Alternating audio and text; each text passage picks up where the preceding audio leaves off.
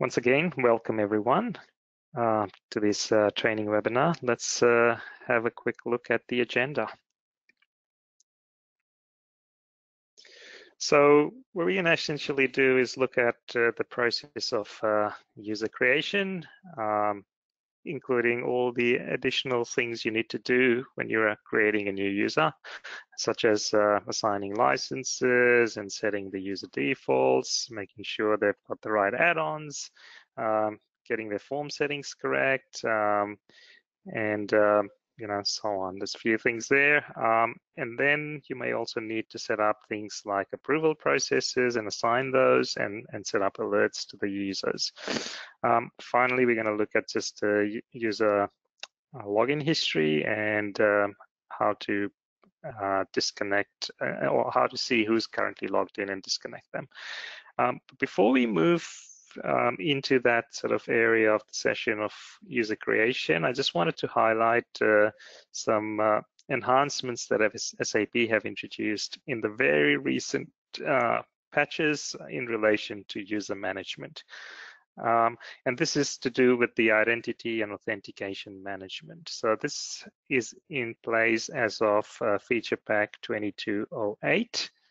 And in the most recent feature pack 2305, which came out a few weeks, probably only a few days ago, there have been some further enhancements. So this is what it does is helps you manage your users through a single sign-on process and sort of improves the security in the system. So you'll have to use the system landscape directory to manage all your user authentications. So it no longer, or at least the user setup, and you will no longer be doing it through SAP. Now, this only applies if you activate identity and authentication management. If you don't activate it, then whatever you do in terms of user management today remains. But if you do activate it, then you can have the ability to do a unified user setup across multiple databases through SLD, and it can use either the SAP Business One Unified User Authentication, the Microsoft Windows Domain Account Authentication. You can even use OpenID Connect or IDC, and with this you can also, activate things such as single sign-on and multi-factor or two-factor authentication. And in the we also got support for Active Directory Federation Service and Azure Active Directory. So note this is only available if you're on FB2208 or above. But also, even if you're on that version, it only applies if you've activated it. There is a bit of a process to setting it up, so do not just go and activate it without consulting, your account manager or your consultant, because there is a bit of configuration to getting it up. Okay, so let's now go back into what we're going to be looking at today, because even if you do set up the users, then there are a number of other things you have to do within SAP Business One. So the identity authentication management sort of deals with the actual creation of the user, but after that, all the other processes still apply. Okay, so I'll jump into SAP Business One now. And so to create a new user, you have to go into administration, setup, general, and then users. So in here, there's a number of steps you have to go through. So when you first open this up, you're in find mode. So you can go look up an existing user, and maintain them. Or you go into add mode, so not too different from what you'd do in a sales order screen or a business partner master screen. So let's go into the add mode and let's start creating a new user. So let's say my new user is called John Blogs. And so there's a checkbox here that says this is a super user, or if this person can have full access to everything in the system, then you tick that. Otherwise, you wouldn't check that box. If the user should have mobile access, so through the apps, SAP Business One mobility apps, then you should tick that box as well. If you've got single sign-on turned on with Microsoft Windows, so then you'd be mapping that Windows user domain account in this particular section. Now, this only applies if you've got single sign-on turned on, and with the new identity authentication method, all that management would go into the SLD anyway. You can assign the user to a employee. So this is your HR records, and so let's say I can go in and say new employee and put in the same details, title, let's say he's the operations manager, and then you can go through and assign all the other details relating to the HR record. You add that. You can automatically add a new user. Do you want to add a new user? No, I don't want to do that. I just want to link the employee record. I can put in an email address. So let's say johnb@oec.com.au. The mobile phone number, and a mobile device ID. Now, this mobile device ID is again relevant if you're wanting to use the SAP Mobility app. In that case, on the device, there'll be a method of getting a device ID, and then you can insert that in here. You can, if the person has a fax number, then you can put that in. The branch they belong to, the department they're working out of, and then you've got this section here called groups. So this is where you can define the various groupings that they may belong to. So if I click on that list button, I can assign them to various authorization groups. Okay, so which we've already predefined, but we'd be able to then say that this person has access to all of the inventory related and sales related authorizations. Okay, so what that means is that I've got it predefined, and we will look at how those groups are set up. Once you have these defined and authorizations assigned to those, then the user gets all those. You got a few different types of groups. So you also have an alerts group. So if you've got various alerts that need to be assigned to this person, then you can use an alerts group. You've got various form settings, then you can assign a user to a form settings group. You've got UI configuration templates. So this is your, the actual layout of the documents, such as, your sales orders and your invoices. If you've got UI configs, then you have various groups. You can assign the person to a group there, and then they can be cross ones as well. So at this stage, I'm just going to do a couple of authorization groups. So once I do that, I can see that here as well, that they're assigned. I can set the password. So in here, I can go in and set up an initial password for this user. And then I can also do whether the password never expires, or I can force the user to change the password at the next login. So these are the settings that you need to decide how you want to do in terms of user creation. And then here's a setting that allows you to lock a user. So let's say you might be setting up a new user, but the person only starts in a couple of weeks. Well, you can, just set it up as lock so that, no one else sort of logs in as that person and starts processing transactions. Or if someone's left the business, then you can also lock the user at that point so that, even though the user account is there and you cannot ever delete a user because there's history linked to it, but you can lock the account so that no one else can get in under that name in case they've guessed the password. So that's the locking mechanism.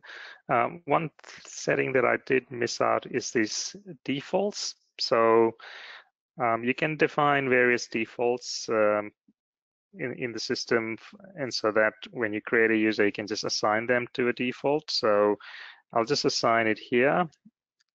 But let's have a look at what you can do in terms of user default and let's see what you can do in terms of user defaults. So I'll go into one of these, and so you can set up, things like address locations for that particular default. So, and then you could use this in terms of when you're printing documents, you can say, well, based on this user default, we're going to show this address, things like that. So you've got various other things. You can define different time formats, date formats. But I think the most useful thing here is the warehouse, for example. So, this person operates out of warehouse 01. So I want to default for this user, the warehouse when they process a transaction should be warehouse 01. Maybe there's a cash on hand account, so petty cash account for that location. I want to set that so that when I'm processing an incoming payment cash, it defaults to that. Like same thing with checks received, same thing with your cash sale account. So if you've got an invoice and payment account, you set that as well. And then this checkbox here, use warehouse address in AP documents, quite important. So when you've got your ship to addresses on purchasing transactions. If you have this checked, then it's going to use whichever warehouse is on the transaction, it's going to use that address as the ship to. So that one's quite important to, you'd almost want to check it unless, you want the ship to be always some other default location. You've got other things like display settings. So, what sort of skin you want, what sort of colors you want. I mean, if you don't set any of this, it just uses the system default that's already been defined. Print settings. So, you could have scenarios where, for certain types of transactions, let's say for credit memos, when you add, you want to automatically print it, but you also want 2 copies. So, and it's only applicable to this particular location. Likewise, with the set clearing accounts for your credit card transactions, and you can even have different attachment folders for different user defaults. So you set all those up. I mean, the default is generally already predefined, but you'll be just then assigning that default to the user when you create them. Then over to the next tab here, which is the services tab. So here, these are just settings that you can define so that when a user logs in, each time they log in, so at the beginning of each session, do you want to do these particular checks? So do you want to perform a data check? Do you want to open the exchange rates table, which may be relevant if you're the finance person who's maintaining exchange rates? Do you want to execute recurring postings? Do you want to display recurring transactions and so on? So there's quite a few different settings here, and if any of these need to be triggered, then you set them up on the user. So then those will then trigger off, and then you have the same thing here with the skin colors and so on. So you have those on the user default, but on the individual users, you can also define, and then there's a bit of a hierarchy. It'll look at the users first, then it'll look at the default, and if there's nothing in the defaults, then it'll go at the system-wide default. So I think we've got everything we need to get an initial user set up. So we'll hit the add button. following fields updated from the employee master. So if you want to grab those details from the employee master, you say yes, otherwise you say no. Just going to say no. And now that's created my user. Let me go find that user again. And so we've already assigned the user default. That was the next thing. So after that, if need be, and this may be relevant depending on how the system's set up, but if in your setup you do have different default layouts for different users, so based on roles. So for example, certain people, when they generate an invoice, it needs to look different from other people. Then you'd go and do the assigning of the layouts. And you'd have to do that each one layout at a time. So for example, if you've got multiple layouts for ER invoices and this particular user should have a layout that's different from everyone else, then you go in, open up the transaction, hit the pencil, and then you'd go and do a set as default. So you pick whatever that layout is. So let's say the default for this particular user needs to be the second layout, not the one that's already set. Then I can go and do a set as default, and then I can select a specific user. So our user being John Blogs, and I say, right, so for that user, I'm now setting the default. Okay, so that's how you do layout defaults if relevant. I mean, in most cases, you'd have a layout that's already intelligent enough to recognize the type of transaction, and so it kind of looks different based on what it is. But if there's a reason for having that, then this is the step where you go through and do that. The other thing you need to do is, of course, assign licenses. Now, one of the little enhancements that have been put in version 10 is the ability to go into the licensing screen directly from the user setup screen. So you see this, there's a checkbox, there's a button here at the bottom called licenses. You can click on that and that'll take you directly into the licensing screen and also have the user selected. Now you can, of course, go into the licenses from administration, license, and license administration. This will open up the same screen. Okay, you can get there either way. So let's have a look at what we need to do on the license administration. So firstly, you got to assign the type of license. So this, as you would be aware, there's either a professional license, or the user could be a limited user, or they may even be an indirect access user, depending on what they're doing. But let's say, and you can also see how many licenses are available. So in my case, I've only got the limited ones available, and let's say I'll assign a limited CRM user license to this particular person. And then the other thing you should always do is these licenses types which have a number of 999,000. You should check all of those. So this is what this does is helps with the process of things like processing add-ons and workflows and things like that. So you got to check that always. And then that's pretty much it. So that's the assigning of the licenses. You can go in and look at the assignment section to see which user has been assigned what types of licenses in case you need to do a bit of a review or an audit. So that kind of helps you with the assignment of licenses. And then from there, you move into the assignment of add-ons. So, you may have various add-ons running in the system. You need to decide whether there's any special sort of assignment required there. So you go into the administration, add-ons, and add-on administration. So in here, you'll see what the default status is for different add-ons. So you can see that the payment add-on is set to manual. The this other EFM add-on set to manual, and then B1 usability as default is set to automatic, which means if I don't do anything else, that's the situation that'll be in play. But let's say, for example, I do want to assign this user a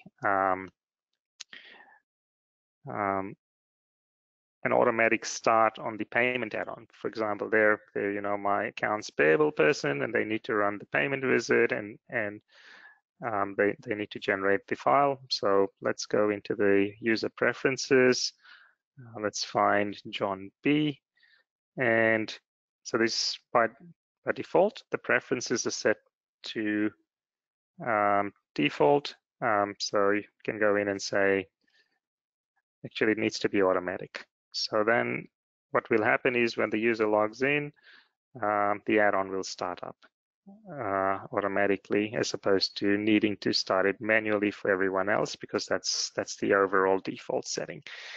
If you do have add-ons in play, for example, B1 up, then you would have to go in and assign licenses and things as such for those as well, but I'm not going to cover those because they're more specific. But if there are add-ons, then you'd have to consider going into the license administration for each one of those and assigning the appropriate licenses. So the next thing we generally do is assign the form settings. So what's form settings? Form settings is basically the grid, right? When you open up a screen, let's say sales order, what are the columns that are visible on the grid? That's your form settings. So how do you do that? So here's a setting here that says copy form settings. So you select that, and then you can, of course, you can say, so what this is going to do is going to copy form settings from this current login to whichever user you've selected here, right? I mean, we're of course looking for John B, so I can select them, and that would then assign, sorry, because I'm already logged in as John B, I can't do that. So what I need to do is find a user I'm copying from. So let's say my user I'm copying from is manager, and then I can go copy form settings, and then I can select John B, and I can say copy it. And then there's a few other settings, so you can also select the option of copying message preferences as well as tooltip preview preferences. So if you want to copy everything, you have those checked. Otherwise, you can untick these other two and just copy the form settings. What's also nice is that now you can also specify which particular screens you want to copy form settings for. So this has got pretty much every screen in the system, and you can select, for example, you just want to copy sales orders, or you want to copy deliveries, and so on. So you can also do that. I mean, if you don't untick everything, then when you click copy, it will just copy all the form settings from the user you started off with, in this case manager, to John B. So just note that when you are copying form settings, ensure that the target users are not logged in, because if they're logged in, then those settings will not apply. Because the way SAP works is every time a user logs in, it reads their form settings from the database and it stores it in memory. And when they log off, it writes the form settings back to the database. So whatever changes an individual makes during a session only gets saved back to the database when they log off. And if you try to copy form settings while they're logged in, well, when they log off, it will overwrite those. So if you're copying form settings, make sure that the user you're copying to is logged off. And then, of course, the final thing is to set the authorizations. So how do we set the authorizations? Again, there's a button. Again, this is something new. You click on that, opens up the user.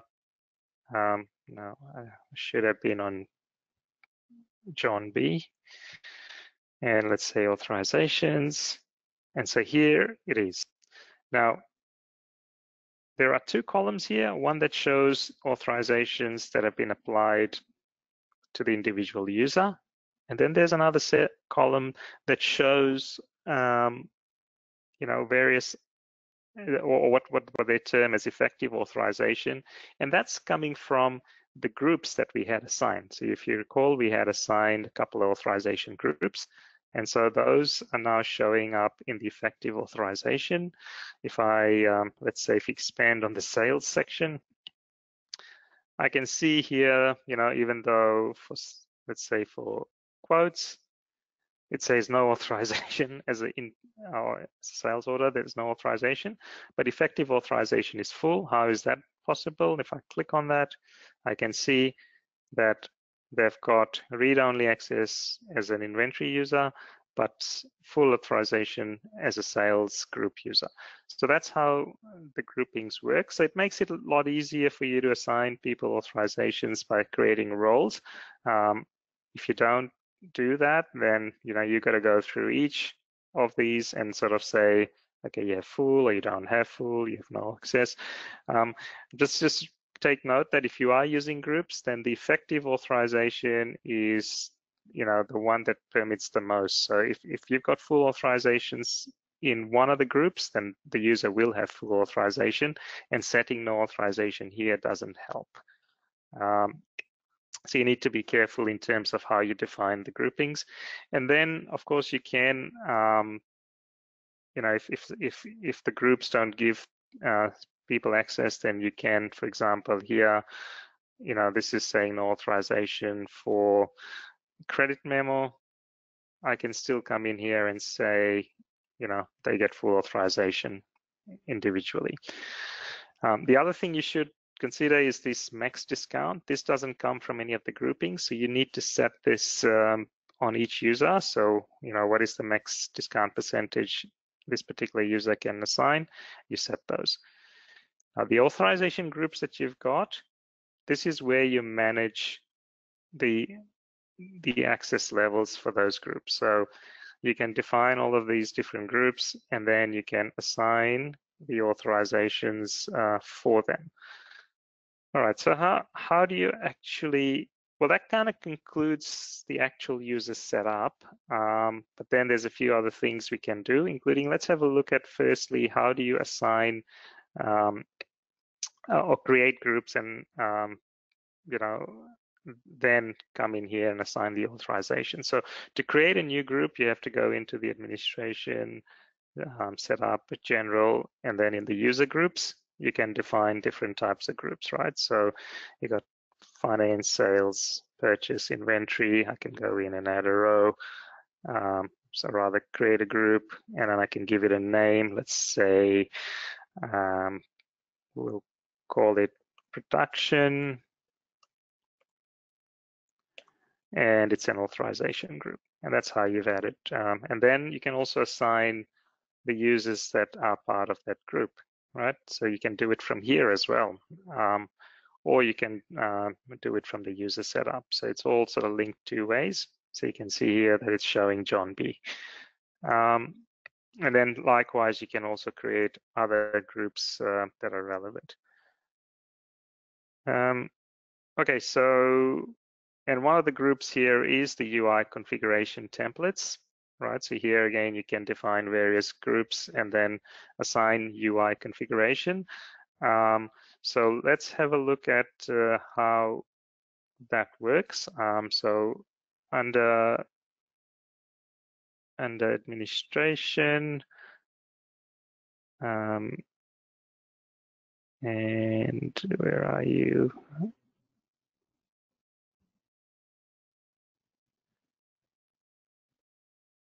Utilities, UI configuration template. This is where you can have all the different templates of form layouts. So you've got, I've got one called customer service, and within customer service, I've got a UI form. So I can have multiple forms. I can have a sales order, an invoice, a credit note, and so on. Here I've got the sales order document, and I have set the sales order document to have the following UI. Okay, so I've got some specific settings around. I've moved the ship to address from the logistics tab into the main screen, and I've done some other adjustments. So when you've assigned the UI template, a word of caution: if you've got B1 up and you're using item placement, do not also use UI config at the same time, because they will clash. If you've got B1 up, then use the B1 up item placement. Don't use UI config. So I've assigned this particular one to my user called Alex. So when I come into the login Alex, and if I open up his sales order screen, there it is. I think it's forced it, it's applied it, and so that's the layout that person's going to see by default. I don't have to do anything on the individual user. I've assigned the layout, and that's what they're seeing. So that's how you do that. So that's kind of part of your user setup as well. And then the next thing we'd be doing is assigning alerts. So, if this user needs to receive certain alerts, you can also do that. So under administration, utilities, alerts management. And then I've got an alert that's active, one called customer list. If I go into that alert, and again, I've got the ability to assign the alert to the individual, or if I've got groups, then I can assign it to a group. So if, for instance, when I set up the user John, and John was already part of this group called CS Alerts, then I wouldn't have to come in here and reassign it to him individually, because based on the grouping creation, they already have the alerts assigned. So that's how you but if they're not part of a group and you want to individually assign it to them, you can of course do that. You just need to find the person. You go John Blogs, internal alert, as well as an email, and that's done. The next thing you'd have to do is, if you are having approval processes in your system, so when let's say it could be purchasing approvals, or it could be sales related approvals, then you need to assign the user to that approval process. So how do you do that? So under administration, approval process, and approval stage, and approval templates. In here, you need to go in and find the relevant approval stages. So for example, here's one that's saying any purchase orders greater than $250. I want to take it through an approval process. I'll assign my user John Blogs to that. I mean, this is already a predefined approval. I'm just adding the user. You can then see what documents are relevant to this process. Now, instead of the person being an originator, they need to be added to an approval. They need to become an approver. Then you need to go and look at the approval stages, right? So let's say this purchase order with $250, the approval stage right now has Jason Butler, but I could then go in and add, John Blogs to it as well.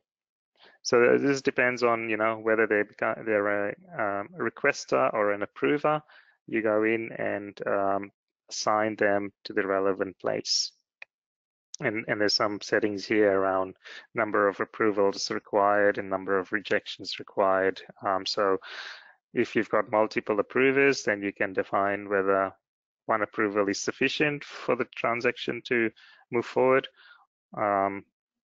And likewise, is one rejection sufficient for the transaction to be rejected? And then this tab here, the terms, is where you define the rules, right? So, and this is more a setup part. You wouldn't be doing this on a user setup, but up front, you'd be setting up this template. In this case, the template saying, if the total document value is greater than 250, it needs to go for approval. There can be other types of approvals that aren't directly related to these standard rules that are here. So the standard rules here are that it always applies, so it applies based on document totals, discount percentages, GP margins, deviation from credit limits. But what you can also do is have rules that apply based on some sort of logic. So in this case, I've got an approval where discount is greater than 5%, and I've got a query that I'm running, or a query that sort of works out whether this particular transaction that's being processed should go through an approval flow. And so some of this is more sort of advanced configuration, but if, as far as a new user setup is concerned, if all these definitions exist, then all you need to do is put the user into either the originator, or if they're going to be an approver, then find the approval stage and put them in as an approver. That's pretty much what you need to do from a user setup perspective. All right, so let's move on to the viewing of the user login history. So what we can do is if we go into tools and access log, in here you'll be able to see all the users in the system and their history. So for example, here my user Alex, Alex last logged in today at 8:25. And the last time they logged off was yesterday at 7 p.m. So they've kind of currently logged in, right? And it's saying last access status succeeded. But what's also interesting is if I double click on the line, then I can see a history of when they've logged in and logged off. Okay, so you know they've logged in on the 27th, they've logged in on the 26th, and the 21st. So you can see clearly when they've logged on, which PC they logged in from, what Windows account they were logging in. It gives you a clear view of the full history. So that's the access log. And then the final point we had here was how to view who's currently logged in and how to disconnect that person in case you need to do some further processing or you need to run some maintenance. So under administration, utilities, connected clients, you can see here. Now this will not show if you're your login, right? So I'm in this session, I'm logged in as user Jason Butler. It doesn't show me because you can't sort of disconnect yourself. You just log off if that's the requirement. So we can see here user Alex is currently logged in, and I can see that here. That's my session for Alex. Now I can send them a message. So I can say to Alex, please log off in 5 minutes. Need to perform server reboot, or whatever that message may be. So we put that in.